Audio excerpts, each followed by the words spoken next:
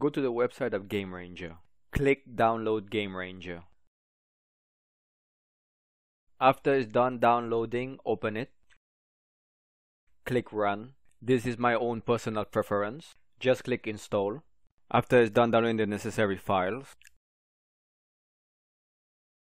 click next. Click next again and click agree.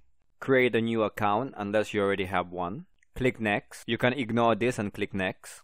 Now this will require a valid email address. Type in your email and the password you want to use for this account. And click next. Now give a name for your account as well as a secondary name. And click next. This option is up to you. I prefer my message to be unfiltered.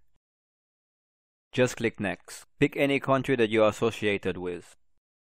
Click next and again next. From here you have to go to your email to activate the confirmation for your account. Once you are done, you will see this page to confirm your account has been activated. Now just go back to the installer and click next, and now you are done. If you already have Battlefield 2142 installed, go to My Games. There are currently 2 servers available. Pick one and double click on it. Click join. Wait for the game to load. Click join game.